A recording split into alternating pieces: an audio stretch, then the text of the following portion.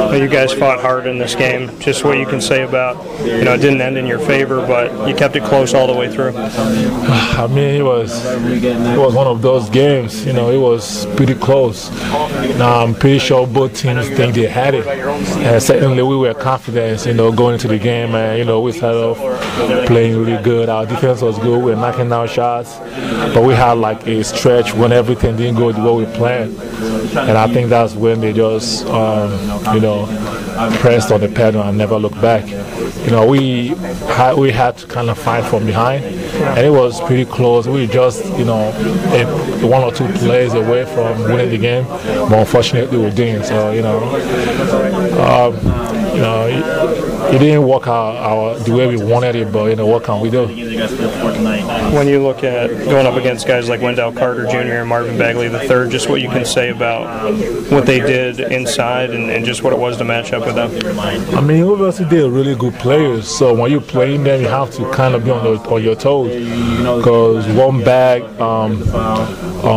bad mistake, they might take advantage of it. They took advantage of it a couple of times tonight, and that's like what I'm saying. Like when you play guys like that, you have to be really vigilant and try to eliminate all those little mistakes, because those kind of mistakes might cost you a game. And we played a pretty good defense, but a couple of times they had a good offense going, and they were able to get a couple layups and knock down shots.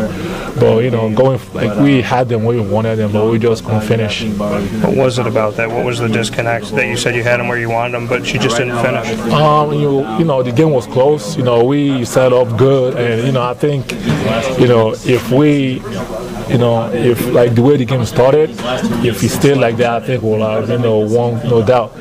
But we just had that stretch when things weren't clicking for us, and we had to dig deep to find that again. But that time was too late, because they already had the lead and they just kept on going. Like we came back, but it wasn't obviously wasn't enough.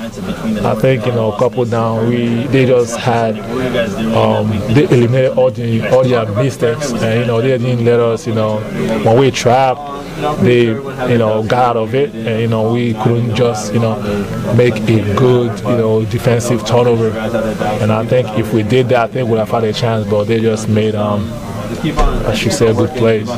Last season, your season was cut short, and then you had to have eye surgery. This season, you got to play a full season and see this team and help this team get 3 wins in 5 days and get to where you got to in the Sweet 16. Just what you can say about what you're taking away positively from this season. I mean, there's a lot to take away. I mean, I just thank God I finished the season, because last year was kind of tough, and to come back and play heavy minutes and still be somewhat healthy till the end.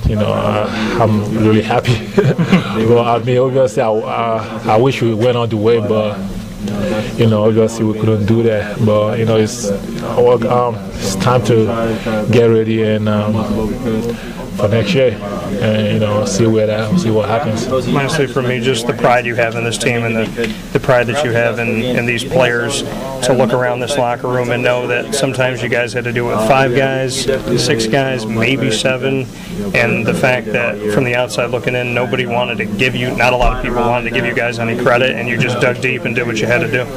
I mean, you always gotta have people like that, people that are gonna say you can't do anything, other teams are better than you, but those guys are not the one playing. They're just talking, and we just try to not listen to those guys too much, and play the game. As far as this team, we had a lot of ups and downs, and we kept fighting. That's all we can do. Just ignore the outside noise and keep fighting. It shows every one of us play with heart, play 110% every time that we're out there, and we had success. Even though all those we had a couple step back, but we still had success, and we're still here. And I mean, I'm trying to shout out my man, Coach Cabeles and Brad. They kept us in there. Brad made sure we're healthy. Like, you know, something hurting, you talk to him, you make sure you're good for the next game or practice. And Cavaliers kept us in there, you know, kept our conditioning up. So I think without those guys, I think a lot of us who might not be here, like they really helped us, you know, get here. What can you say about, you know, going off of that respect with Barama? I mean, Barama didn't get to, he played this entire season hurt and fought through it, had some big moments and big opportunities that he created for the team. Just what you can say about, you know, Barama being a fellow center with you and knowing that he didn't have 100% of himself this year. I mean, it's, you know, I wouldn't say I know where he's going through, because I really don't.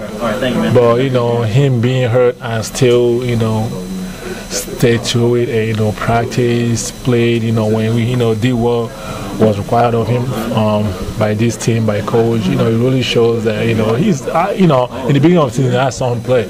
He's a really good player. And, you know, being around him, you can see, like, you know, it really hurts him that he's not, you know, doing, you know, he's not 100%. He's not doing what he wants to do out there. But I think, you know, he's somebody to look for,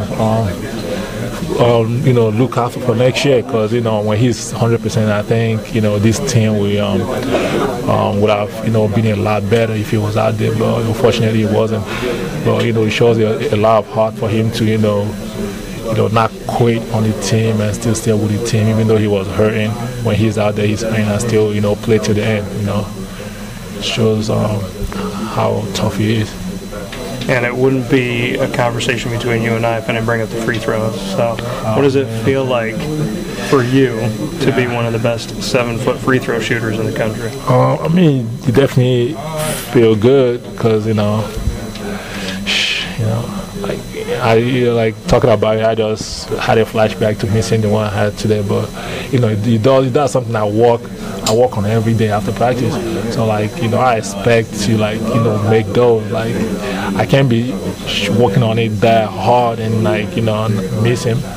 So, like, I shoot like 100 every practice. Like, I really work hard at those. So, like, when I make him, you know, I see a lot of people like surprised, but personally I'm not, because, you know, that's something I expect from myself.